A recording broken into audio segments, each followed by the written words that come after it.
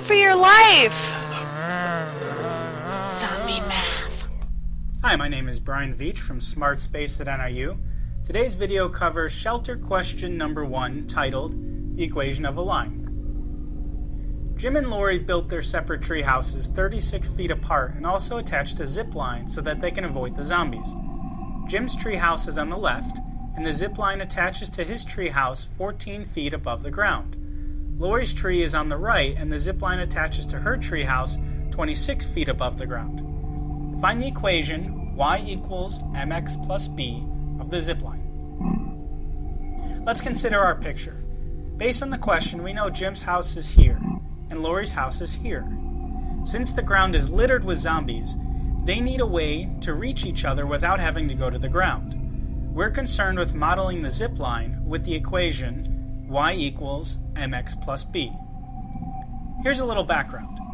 Y equals mx plus b is the equation of a straight line, where m is the slope and b is the y-intercept. Here's a few different examples. Notice how the last one crosses the point 0b. We'll call that the y-intercept. The only thing left to do is to find the value of the slope, m. The slope formula. Given 2 points, x1 and y1, and the next point, x2, y2, the slope connecting these 2 points is m equals y2 minus y1 divided by x2 minus x1. Make sure the x and y values correspond to each other. What I'd like to do now is remove the fancy images and create a graph. If I treat Jim's house as the y-axis and the ground as the x-axis, place points where the tree houses are, I'll have the following graph. Create the graph in this way, we already have b, the y-intercept. It's 14. Now all we have to do is find the value of the slope.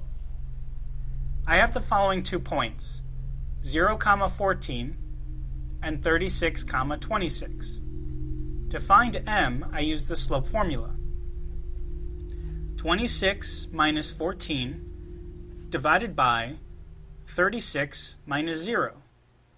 That's going to equal 12 divided by 36, which when reduced equals 1 over 3.